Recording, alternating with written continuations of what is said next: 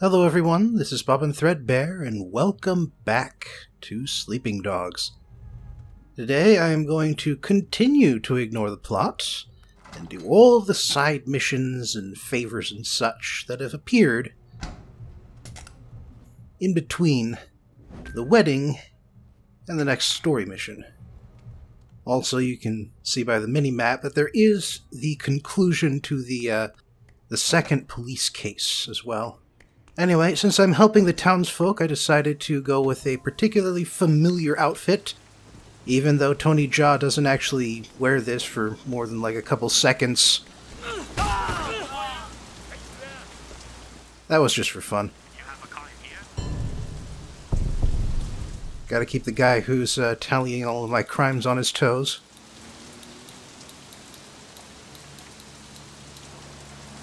That's right. Lots of motorcycles in Ong Bak 2. Well, not Ong Bak 2, because Ong Bak 2 is a historical piece for some reason. But in the original Ong Bak, there are a lot of motorcycles. Alright, my first favor. What you need? Hey, what's going on? Think a punk guy be moving in on my girl. Problem is, this guy's connected with some big shots. Otherwise, I would just fucking kill him. He hangs out by the bus depot, doing all kinds of illegal shit. I figure, if the cops happens to be there, he would have other things to worry about than my girl. Sure, why not? Alright. So we gotta get some police attention. Luckily, they put these cops right here.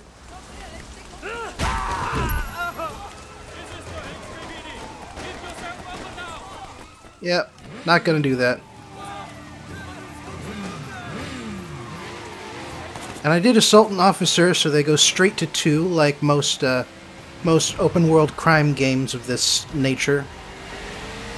Luckily, that means they'll stay on my tail better.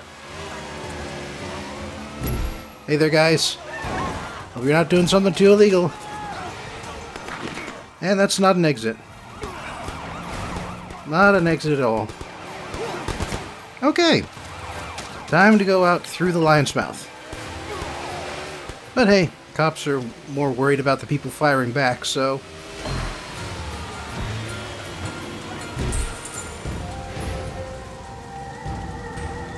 I get off scot-free.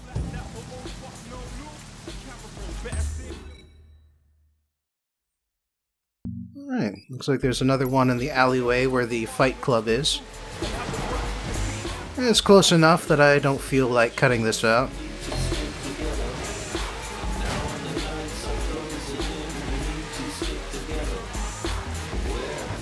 Alright, I think those double doors up there are how you get into the alley.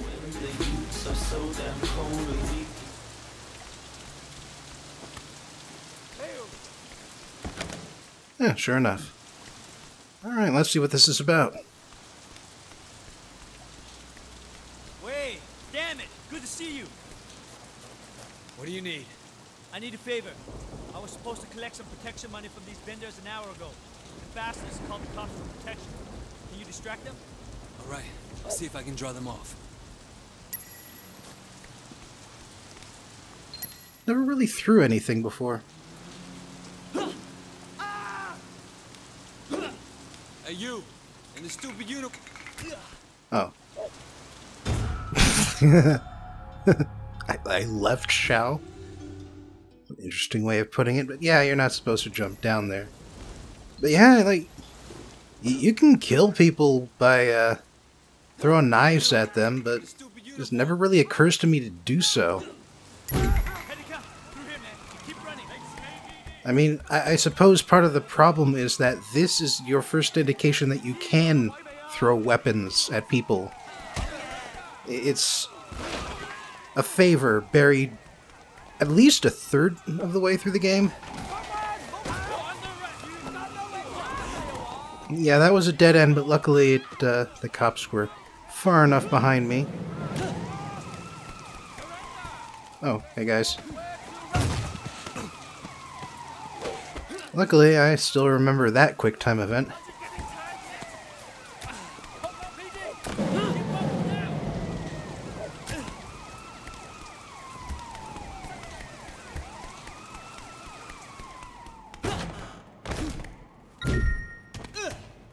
Alright.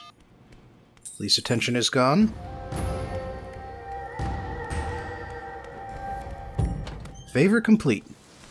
Oh, and there's a parking garage right here. Let's see, what else do we have? Something over in Kennedy. Cheaters Never Prosper 3. That sounds familiar. Alright, which motorcycle was it? This is the one. Alright, but you don't want to see the drive over, do you? I didn't think so. Oh, another motorcycle. I think it's the same model. It is the same model. Wait! What do you want? I got cheated again. No brake Cho was losing to me, but he had a friend run me off the road. Guy was driving a big truck. He almost killed me. Will you help me? Someone needs to straighten him out. Again? You sure you didn't just lose? I swear. Okay. And you're sure the truck driver was affiliated with your opponent, and not just a truck driver who did not realize that there were people illegally racing down the roads on his route. Okay, okay, I'm glad I checked the map here, because that's bullshit. Alright, I'm turning left right here and getting on the highway.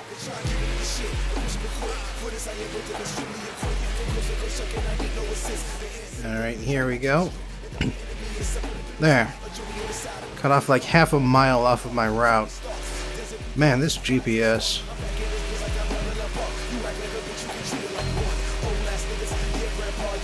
I suppose part of the problem is that I actually took an off-ramp to get on here. What the hell? Where were you going?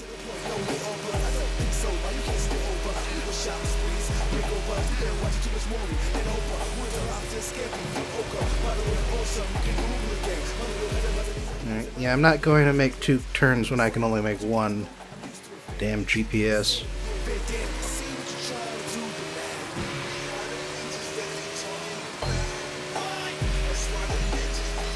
Alright, no, wait. It's not here. I just remembered. Once again, the GPS deceives, because I need to take the road up here to get to my destination. Now, sadly, I'm in a motorcycle, so I can't just ram the thing to do damage. Luckily, this one is a little different. Son of a bitch! Hey, boys, this is the fucker who's been trashing our cars. You're not seriously going to try something, are you? Are you an idiot? You're going to take us all on? Get him! End that fucker! Kill this moron! Okay, the game is not letting me climb into any of these cars, so just gonna have to beat them up the old-fashioned way.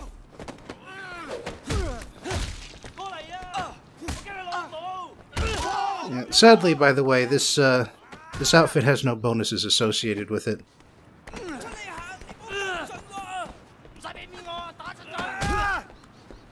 So yeah, if you want the Tai Chi, or not the Tai Chi, the Muay Thai moves, that's what you get. If you want the Muay Thai moves, you need the Muay Thai outfit, which you get from the DLC. It's the same thing that other guy was wearing, for that matter. Yeah, I'm gonna use your face to damage this car. Hang on. Holy shit. Learn from this. Hulked out for a second there. Wow.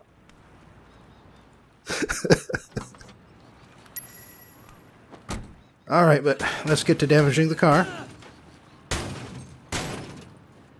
I mean, it's obvious now that this guy is just spewing complete bullshit. I mean, whether he's aware of it or not, that's still a question, but... You know, we work for a gang. Honesty doesn't really matter for that much. This isn't about justice, this is about connections, you know? Alright, more stuff. Back at the temple. This is the thing we skipped before. thing I promised we'd do eventually, and here we go.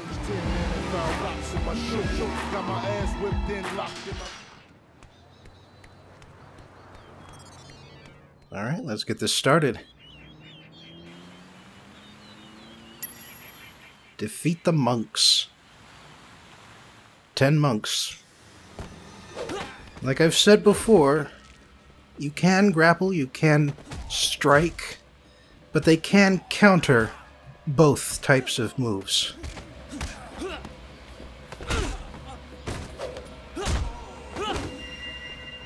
So your best bet is to, you know, counter them first, and when they're off guard, then you use your grapples and your strikes. Also build up your face meter, because once it's full, I have enough points in it that, well, anything goes once it's active. There, see, he blocked my grapple. But now I'm in face mode, so screw you. Just throw you to the ground. So I could do that too.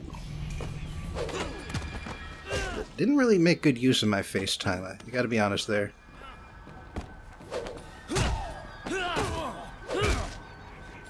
And he got out of my grapple too, by the way. Did you notice that? Pulled him up from the ground and he just went, nope. You do not get to continue to hold me. And you do not get to attack me. This is why monks are kind of annoying. There's only 4 more to go, though. Looks like there's 3 on the fountain here. Interesting place for a fight.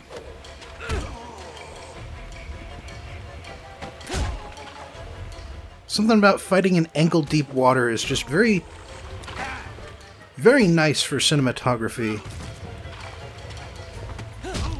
But yeah, you'll notice there, by the way, I actively grappled that guy and got a few grapple strikes on him. Got to throw him. Gotta use the leg breaker even. That's what's really tricky about them. The monks. The fact that they're inconsistent. Don't get me wrong, I get why, but then I also get why they're not a regular type of enemy. Alright, last... Uh-oh.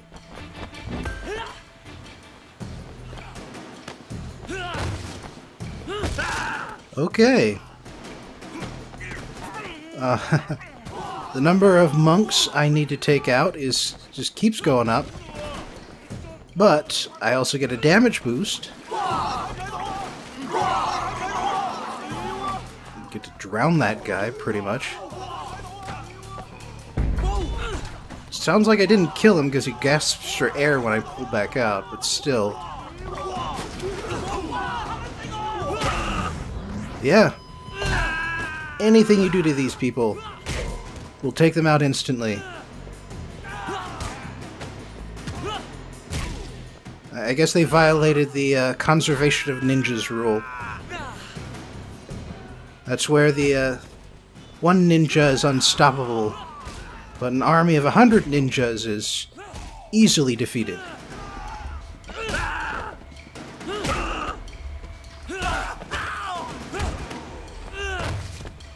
Yeah, look at that kill streak build up.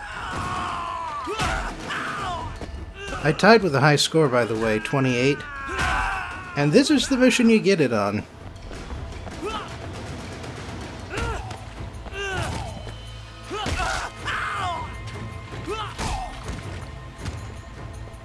Looks like I won't be beating my old score this time. Yep, 27. Took too much time with those environmental kills, I think. Well, kills in quotations. Yeah, of course you get 3 triangles, but it's negligible experience because instead what you get is that Shaolin Warrior outfit and that one Wing Chun dummy. The one I practiced on in the DLC. There's one at the apartment now. Only in North Point, though. Not in all 4 apartments. But yeah, Heading over there right now because it's nearby. Figured I'll show it off.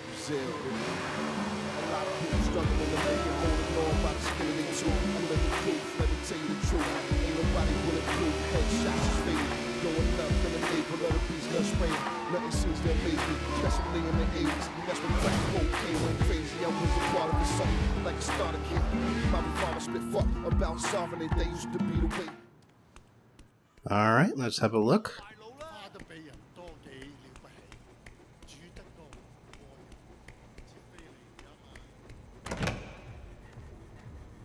Yep, there it is. The practice dummy. Works the same. Works the same as before. And now I don't know what's up with the sound. Really loud at first and then quiet.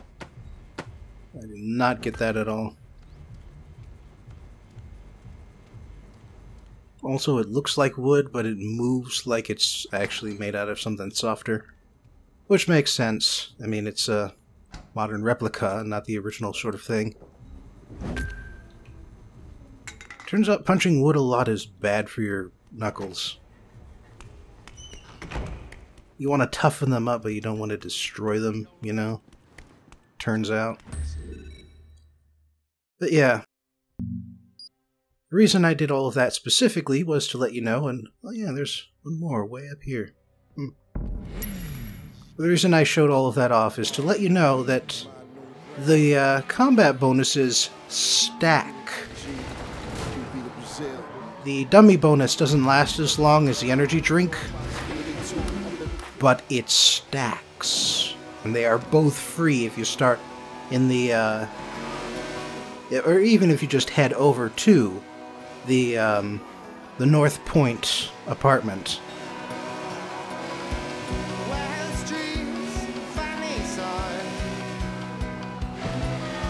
I figured I'd try something new after all that hip-hop. Now what? That looked nasty. You okay? Never mind that. You have to help me. What do you need? Get a car and get us the hell out of here. That busted one doesn't look right. And I doubt he'd want a motorcycle. Doubt I'd want a motorcycle for what's about to come. By the sound of things. Come on, Wade. This is 18K territory. They'll go to the door. Oh, Jesus! Okay, that one was not my fault. That was somebody else's hit and run. Uh-oh. Oh, Gaia. That's them. They've seen us. Alright. Yeah, this is why I figured a motorcycle would not be acceptable. Because we need to drive out of 18K territory. What'd you do to piss them off so much? Not much. I stole a few cars and they claimed I was infringing on their turf. So they jumped in and cut this one guy's face to get away. I guess he was the brother of someone important or something. In any case, they're pretty fucking hostile. You better stay out of the territory. You don't say.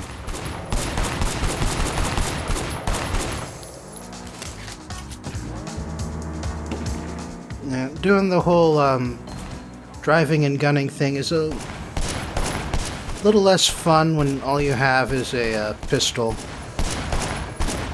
It's just not as effective. They're gone, right? I think you lost them. Well, kind of. Yeah, they're gone. Thanks, man. You can let me out anywhere suits you. Takala, I'm good. Thanks, Wei. You saved my ass. Tirikina. Alright then.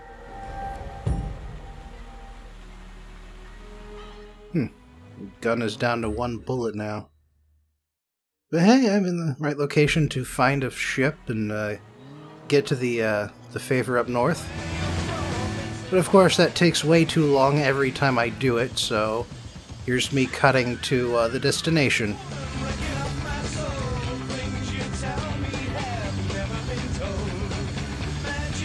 You know, there are no garages for boats like there are in some of these games.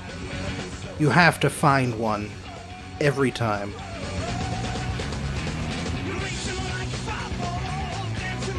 And Unless you have the speedboat, maneuvering is a real bitch.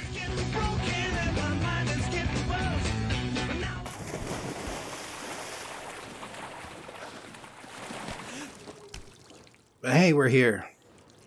And my gun is out, and I should put that away. Wait, can you help me out, man? What's the problem? There's some guys running a game around the corner. Morons are going to draw the cops down. Can you get rid of them for me? All right. I really gotta wonder about the state of illegal gambling in Hong Kong. Game's over. It seems like it's all located on boats for technicality purposes. But at the same time, they want to avoid police attention. Which, you know, if they're abiding by the letter of the law, it shouldn't matter.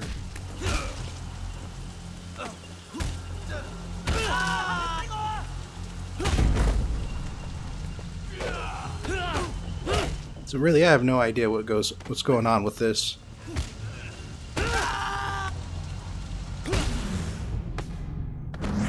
They won't bother you again. Thanks, Wei. Come back anytime. I mean, of course, I could just go look it up, but... Man. A lot of people in there. Wonder where they're going. Anyway. This is your other opportunity to gamble. Oh, and here's one of the remaining jade statues. And a refrigerator, where you can get a free energy drink.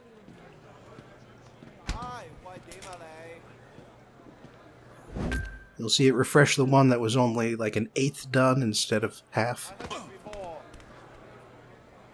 You want a game? Yeah, here's where you can play Mahjong. Better. Except it's not really Mahjong. It's dice poker with Mahjong tiles. What the hell? They don't even use the other suits. They just use the circles. Like, I know you can play a lot of games with Mahjong. It's basically cards, but with tiles.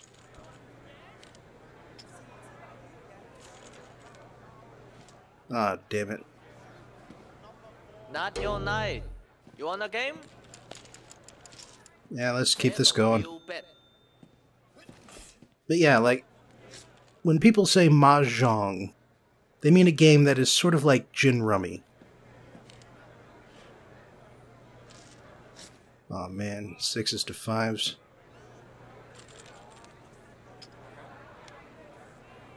Oh, nice. 4 of a kind. That's a pretty decent payout, too. Lucky. You can see there. Yeah, that's enough just to show it off.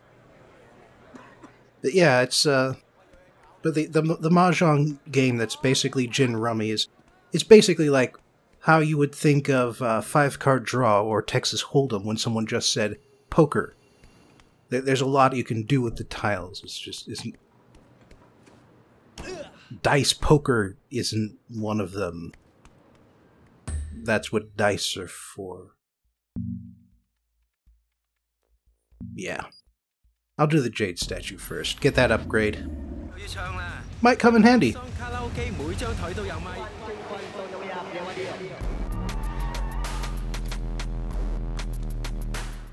Let's see what the old Sifu has to say. I found one of your statues. A monkey. Thank you. You don't look well, Wei. Is everything all right? No, Sifu. What do you plan to do about it? It is what it is. So if your punches are weak, that means they're destined to be weak? Or is it true that through practice and concentration, you can change? Some problems are harder to solve than a weak punch, Sifu. Watch my students for a minute. You may change your mind. Okay, so he has been berating his students. What would you like to learn? Ooh, stun grapple follow-up. I've been waiting to get a hold of this one.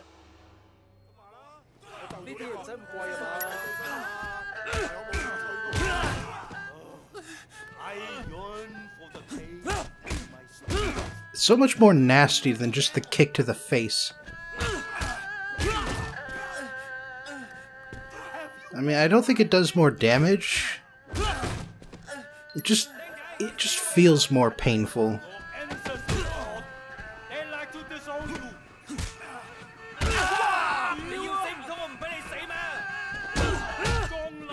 Oh, jeez. Apparently you can do knees to the face, too. And that's still the stun grapple follow-up, by the way.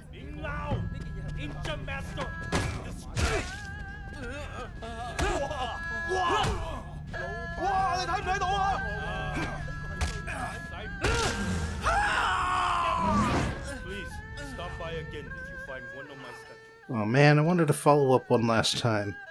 Oh, yeah, there's the cabinets, by the way. They're in the main room. I've been down there once before. I'm not sure if I showed it off or not. Yeah, that's all the favors. One thing left to do, and let's get rid of Ace. Or deal with Ace, I should say, since we are working for the police with this one. Where is this guy? What's that trying to kill me? He's crazy!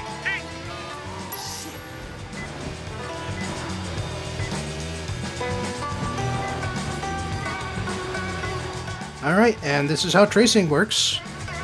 You have to get into the center of the triangulation zone for some reason. I mean, normally the target has to be, you know, triangulated and not the person, but I guess it's so that the game knows where you are when you start. Because there's going to be a timer after this. Just as soon as I can actually get to the center here. Ah, here we go. There's a fair amount of leeway. There's always a road there, of course. Hello? Hello? Is anyone there? What? Hello? Hello? Can you tell me where you are? What? He's dead! Ace is dead! Look, I'm coming to get you, okay? He ran us over in a Bachman! Okay, look, I'm trying to find you. Hang on. You gotta keep talking. Stay on the line. Yep, timer.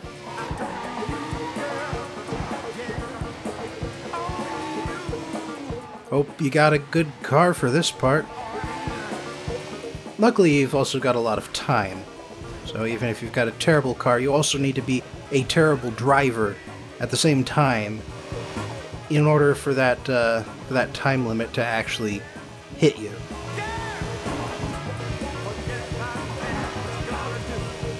And for once, the GPS isn't trying to screw you over. As it turns out, the destination is on the highway, so it doesn't have a choice. It has to tell you where they actually are.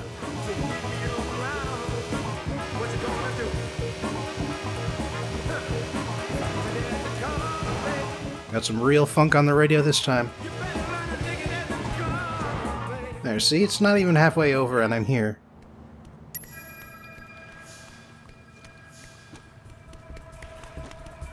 Oh, jeez.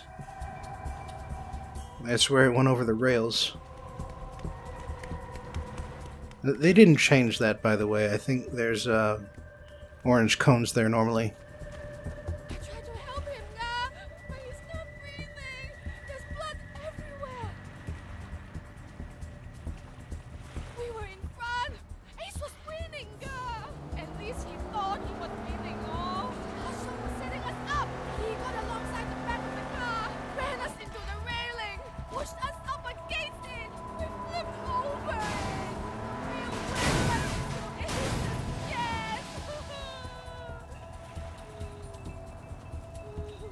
You'll be alright. Hang in there. If nothing else, the game did not bother to animate the railings getting destroyed.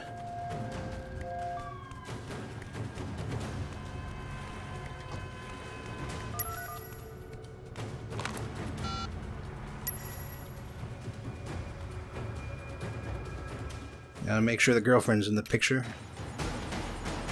I mean, not for the game's sake, just for mine. Luckily, the paramedics are here. Yes. Inspector, Hotshot killed Ace. Damn it, we were supposed to catch them in the act. Yeah, well, they acted too fast. I have an eyewitness statement and all the evidence you need to get this bag of shit off the streets. I'll type out a warrant. Don't bother, I have a better idea. I'll challenge him to a race, and once we're in it, I'll lead him right to you. All right, but wait. I want him alive. Oh, hello there.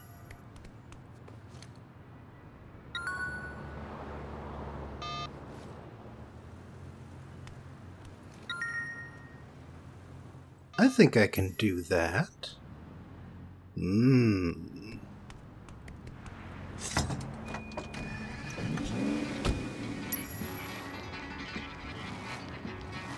Oh, and look at the vanity license plate.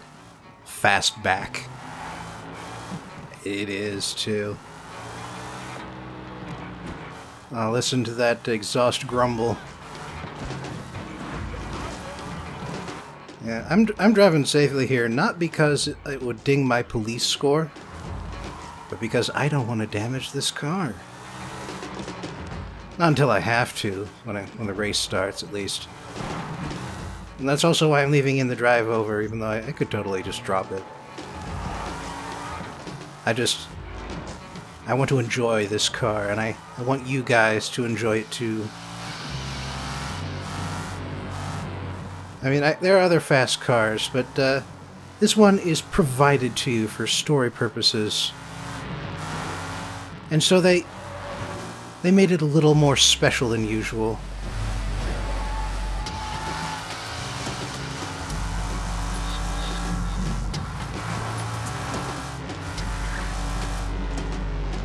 Alright, here we are. Victoria Peak. There's the asshole.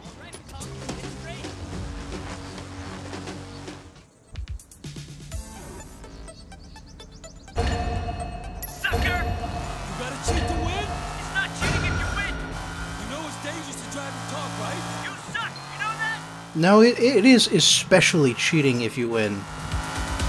Because if you cheat and lose, then you just... Hey, wait! You think you're good? Ace thought he was good too. They find all the pieces of him yet? If you cheat and you lose, then you suck so hard, it's embarrassing. But if you cheat and win, then you're an asshole. You're a king among assholes. Because the reason the rules exist is so that everybody can have fun. And if you cheat, then you're the only one having fun. So, fuck you. Anyway, this particular course is full of shortcuts. And I am not supposed to be tapping him. But I just wanted him and you, the viewers, to know that I totally could have won this race if winning it was my objective. It's not, but I could have won.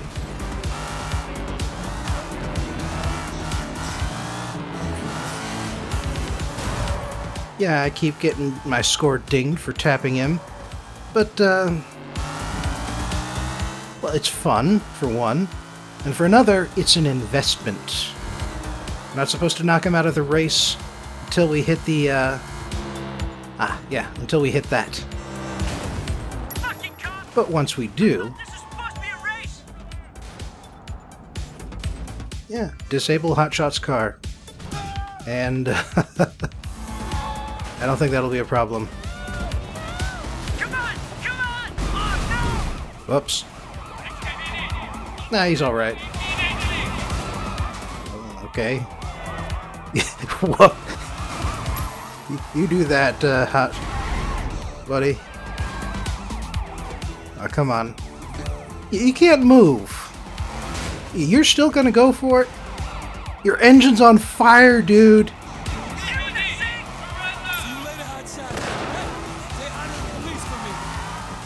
Finally. Alright, onto the highway. Let's lose this tail. The greatest of ease, my new gray fastback.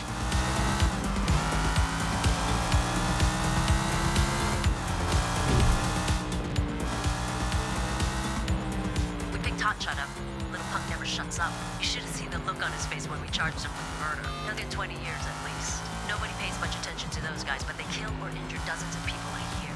Possible to say how many lives you've saved, but you really did a job on this one, Officer Shen. It's Italian too. And hey, last bit of cop experience I needed. This is the wrong tree. Last bit of cop experience I needed. Now I could just find firearms in police trunks. I don't think I got any new information, by the way. Well, it looks like there's nothing left but story missions to do, so that's the end of this video. Today's movie is the recommendation of David Kowalczyk. It's Polish, so forgive me if I'm saying that wrong. Anyway, as I alluded to last time, the film is the original source of Martin Scorsese's The Departed, a little Hong Kong crime thriller called Infernal Affairs that came out in 2002. The story about the story. Back when I talked about Flashpoint, I discussed the decline of the Hong Kong movie industry following the boom in the 80s and early 90s. While the industry suffered in terms of size and finances, the quality of the individual films was steadily improving. American audiences had a big appetite for kung fu action in the late 90s and early aughts, and that brought Hong Kong filmmakers, the experts of unarmed action sequences, to Hollywood. As a result of this exchange, American filmmakers learned how to choreograph fights, and Hong Kong directors caught up to the technology and the film techniques of Hollywood. Still, a declining industry is a declining industry. So Infernal Affairs had the interesting timing of being a landmark film that came out at pretty much the lowest point for Hong Kong cinema. The movie was an original idea directed by Andrew Lau and Alan Mak. Lau's career started during the boom as a cinematographer, working for a then slumping Shaw Brothers Studios. As time went on, he moved into the director's seat and even started producing his own movies. Incidentally, he's the director, cinematographer, and producer for today's film. And he even started a production company with Infernal Affairs as its first product. It's safe to say that this movie was Lau's baby, but then babies usually have more than one parent. Andrew Lau's collaborator and co-director was Alan Mak. While this was their first collaboration, it would not be their last. Alan Mak is about half a decade younger than Lau, and he'd been directing for only 5 years when Infernal Affairs came out, but he got the director's seat because he, along with writer Felix Chong, wrote the script that became Infernal Affairs. They went to Andrew Lau, he thought it would be a great fit for his new production company, and off they went.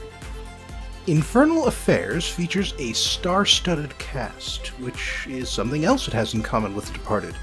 To be perfectly honest, though, I'm kind of lost when it comes to the names on this list, since I'm not exactly the world's biggest Hong Kong cinema expert.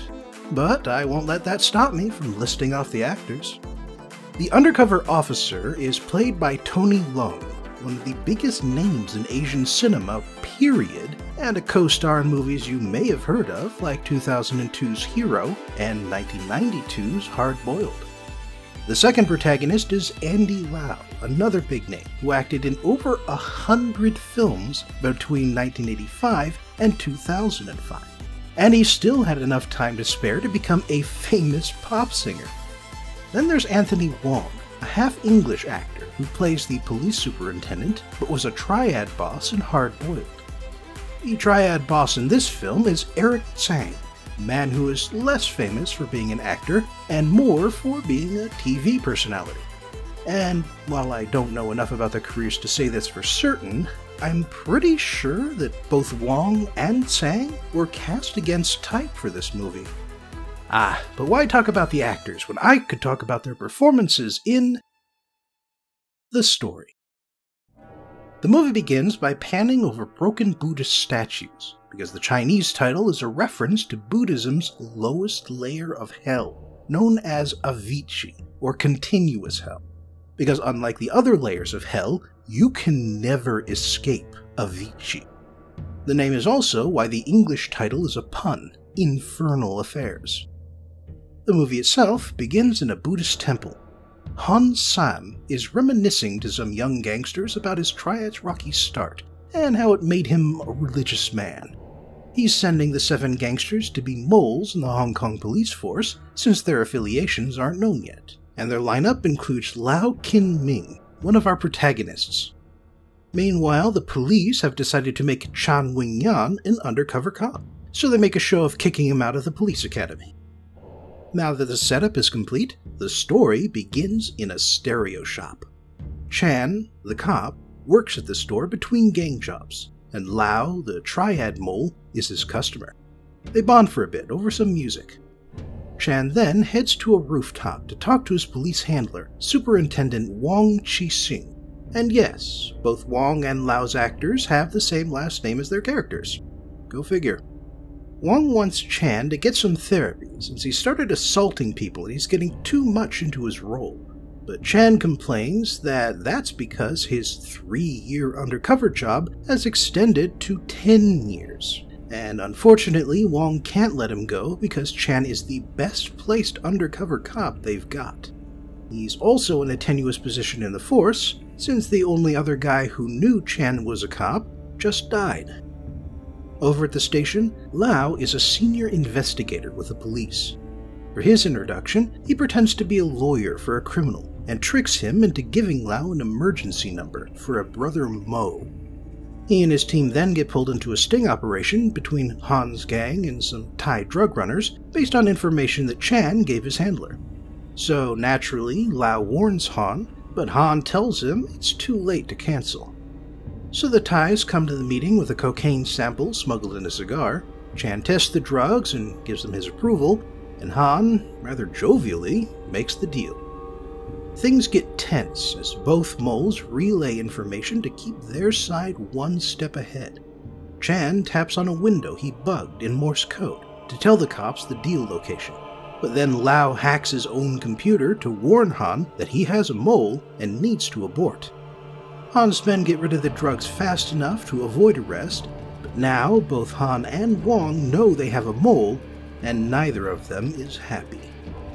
Han tells Lau to find the mole in his triad, so Lau asks him to send over information about the gangsters who are part of the deal.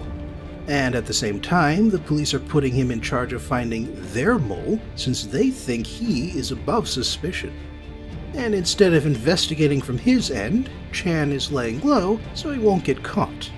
He's also sleeping through several months of therapy sessions, at least when he isn't flirting with a therapist. Han makes his men fill out the information that Lau requested, and he hands it off to him in a dark movie theater. But Chan followed them there. While he doesn't get a good look at Lau, he does follow him out. Then Chan almost gets caught when Han calls him, and so neither of them identify each other. Chan then visits Han, and he gets the same "I trust you most of all" speech that Lau did, although in his case he is not above suspicion.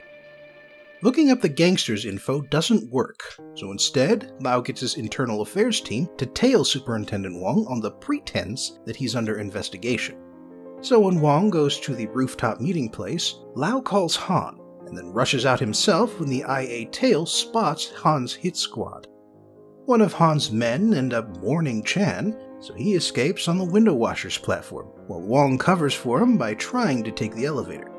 Unfortunately, that ends with Wong taking the fast way down and landing on Chan's taxi, which means that no one knows that Chan is really undercover. And as a sad song plays, the cops and gangsters open fire on each other. The gangster who helps Chan get away starts talking about how he doesn't like violence and how he didn't tell Han that Chan left a few minutes before the confrontation. And then he drives off the road because he got hit during the shootout and he's bleeding to death.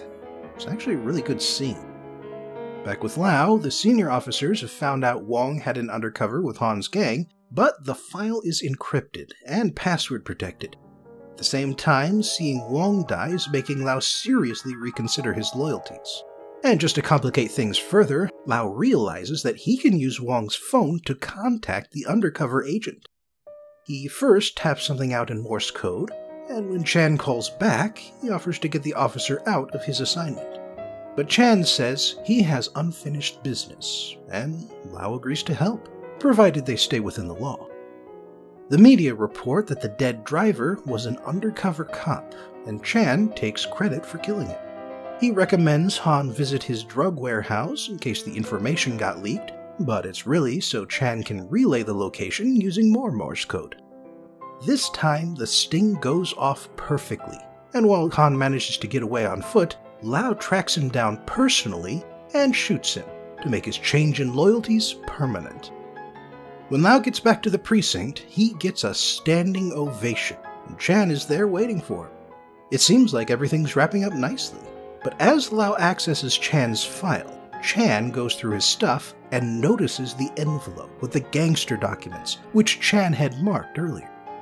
This proves Lau was Han's mole, and even if he did help with the sting, Chan is not about to forgive Lau for Wong's death. He leaves, and when Lau realizes why he left, he deletes Chan's undercover record in retaliation.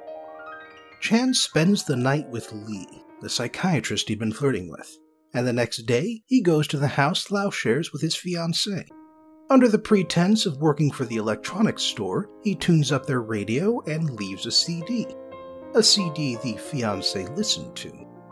A CD which has a copy of a recording Han made of a phone call with Lau. Turns out, Han recorded all his conversations to use as insurance. A fact I glazed over, but the film carefully established earlier. Chan wants to make a trade. He gets his life back, and Lau keeps his reputation. They meet on the rooftop, and Chan gets the jump on Lau.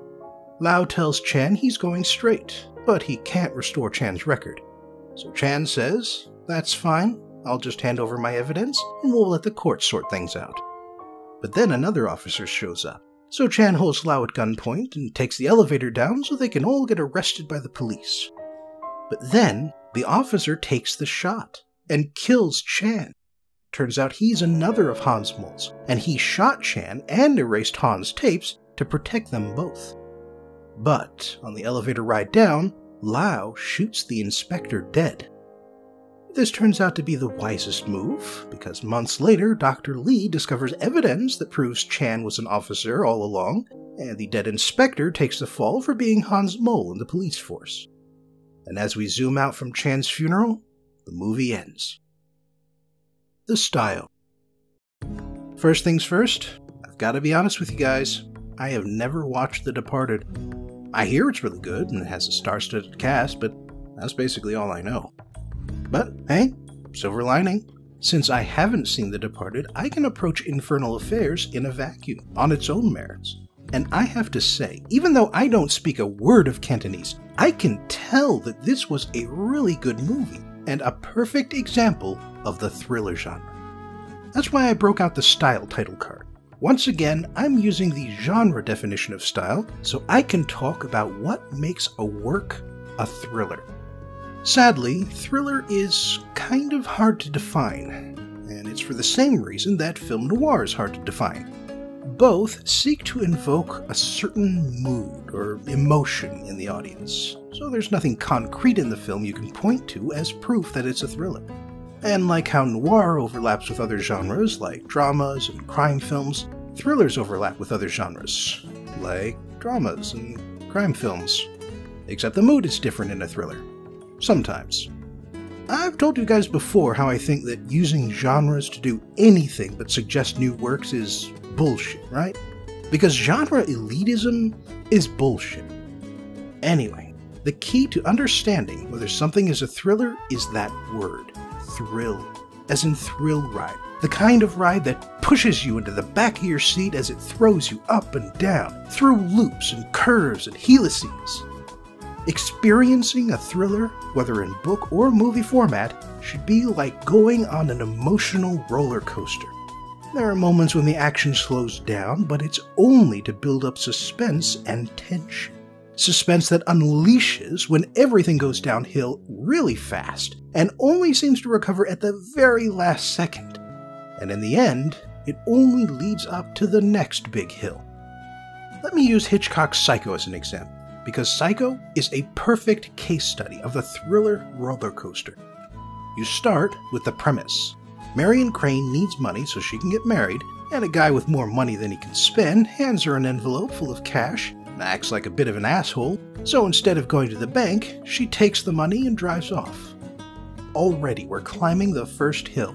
We're sympathizing with Marion despite her illegal actions, and we know she's doing something extremely risky.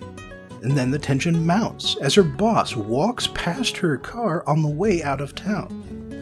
The movie hits a new hurdle when a highway patrolman wakes Marion up and questions her, and tension mounts again as she acts nervous and the patrolman starts following her. So she trades in her car for cash and evades the officer. When Marion stops at the Bates Motel, it's raining hard and everything seems a little creepy, a little unearthly.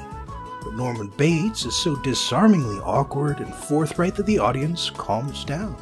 But then we start to learn some more things about Norman that put a creepy tinge on his awkwardness. And yet, because of Norman, Marion decides to come clean and return to Phoenix, boosting audience sympathy right before the movie throws us a tremendous curveball by having a shadowy figure murder the protagonist after a long and very quiet scene. After that, lead roles go to Marion's boyfriend, Sam, and her sister, Lila. We also meet Milton Arbogast, private investigator, and we follow him for long enough to know that he's a reasonable man, hard worker, and good enough at his job that he not only narrowed the suspects to Norman Bates, he also told Lila and Sam where he was going. So while on some level the audience expects Arbogast to die, we're attached enough to him to not want it to happen. And the entirely different camera angles of the second murder catch us completely off guard.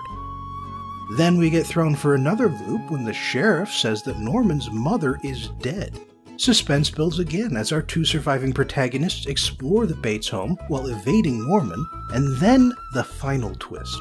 Norman killed his mother, and out of grief, he now takes on her personality to kill female guests. There's enough of a denouement to explain what the hell just happened, and then it ends. But did you notice how I mentioned that Psycho built up audience sympathy before doing something tragic to the characters? Because that is a key feature of thrillers that often gets overlooked. Character depth and audience sympathy are just as important as tricky plots. You do need tricky and twisty plots, where no one is safe and it's hard to tell what'll happen next, if you want to keep suspense high, but you also need sympathetic protagonists and antagonists, so that the audience will care when something terrible happens, and so they'll understand why characters betray each other. And that's true even if the person they're betraying is the bad guy. Infernal Affairs manages this character aspect perfectly, and it's definitely worth watching, whether or not you've seen The Departed. Thanks for joining me again for today's film review. I hope I'll see you next time for a modern kung fu comedy that features axe gangs, Shanghai slums, and the Buddhist palm.